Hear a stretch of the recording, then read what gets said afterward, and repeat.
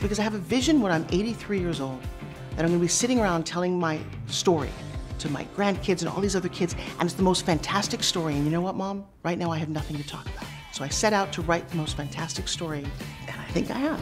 You've committed to a level of excellence inside of yourself when no one else thinks it's possible. There was a time when you'd be looked at as a girl, you're supposed to marry somebody rich, somebody who's supposed to take care of you.